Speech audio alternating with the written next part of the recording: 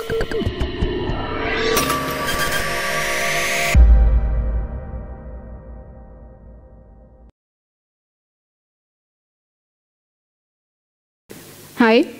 I'm Neta. I'm a data scientist in LivePerson. And recently we moved from MapReduce to Spark. So we started writing Spark jobs. And then I had a problem. I wanted to run my Spark job on some older data. But this older data was on CDH4. So I couldn't run Spark on this. So I had two options. One was to implement the same business logic I already wrote in Spark, to implement it new in Scalding. We use Scalding for MapReduce. And then I have to do testing again. And also I might have some maintenance overhead later. And another option was to write the business logic, the data flow, in one framework, one language, that can later I run on both Spark and Scalding, and on MapReduce. So let's look at the functions that we have in Scalding and in Spark.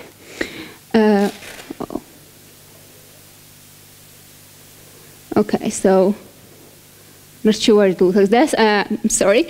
Okay, so I'll just describe you what should be here more clearly. We have functions in. We have typed pipe in. Scalding, and we have RDD in Spark. And the functions that we have, for example, filter and map. And if this slide was shown correctly, so you could see that filter has the exact same signature, but map has a bit different signature.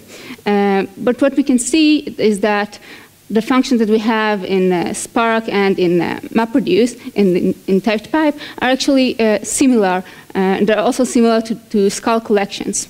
This suggests that maybe we can write the same data flow in one language and then run it on both these platforms.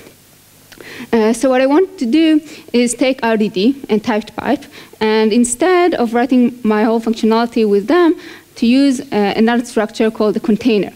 Let's look at this example for word count. So if we look at the RDD, word count with RDD, so we get input RDD and output is RDD, and same with typed pipe.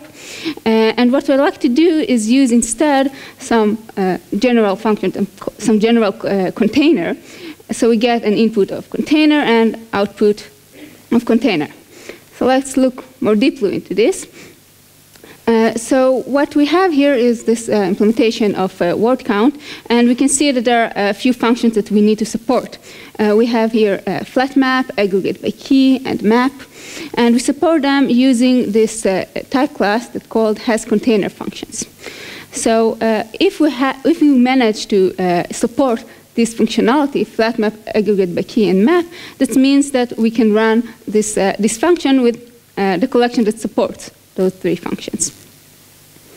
So hasContainer function is a type class. It defines the behavior and the operations that we like to support. See here, for example, our filter and map, and we get this container, and the output is also a container. And also here in map, we have the same behavior. So if we implement these functions for RDD and type pipe, we can use them in our word count. And of course, word count is an example for some very complex business logic that you can have. So this is an example for implementation for RDD container. So we just implement those two functions. Here it's very easy. RDD also has filter and map functions, so our implementations are really straightforward, but it can be something a bit more complex as well. And this is the same we can see for typed pipe. And what's interesting to see here is that we have here this class tag. RDD requires this class tag, and typed pipe doesn't require it. But because we use hasContainer functions, then we need to have this boilerplate to have this class tag here as well. Okay, so using this solution, when we actually wrote this RDD container and typed pipe container, then we can use this count function with RDD or with typed pipe. And this helps us not repeat ourselves. We have the code written only once. Some problem that might be with this is that if we have some more time-consuming task, for example, that we want to use some functionality of memory, using memory for Spark, for example, then it might be harder to implement it because we don't have some type-to-pipe equivalent. So that might be a problem. And the ugly part is that we have this boilerplate. You saw about the class tag, and we also have ordering for type-to-pipe, so we need to support both of that. Okay. So one of the things I wanted to show you is that we talked about running the same flow on Spark and on MapReduce, and we have a solution for that. But we also run our flow on another platform, on another location, and that's in local mode when we do testing. Let's look at how testing looks in Spark.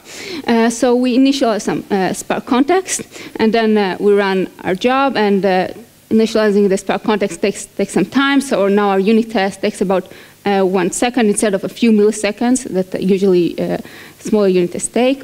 And we also need to notice that our scope should be, the scope for the test should be serializable, because Spark serializes, when you test with the Spark, we serialize the task, so all your additional objects in the test should be serializable. So my suggestion that instead of testing with RDDs, you should test your flow using the container functionality. And say that RDDs have a functionality of a collection and also type, but also list, for example. So what you can do is implement list container. Have the same functionality, so you map, filter, etc., just this time with lists. And that means that now you can do the test of the functionality with lists instead of RDDs. It doesn't solve you all the testing issues. You also need to do some tests with the RDD for the serialization, for example. But then you can use just an empty RDD for that. And for all your sub-functions, you can use list, just test with list instead of RDDs or typed pipes. And you should also test, of course, the implementations of the containers functions in case they are more complex than the filter and map that I showed you. Okay, so to sum up, we talked about supporting both MapReduce and Spark, and showed you the example how we can use it for testing with lists. And you can have on GitHub some more examples for container functions, more complex than filter and map, and you can take a look at this. And also how we can write it in some infix notation. That's it. Thank you.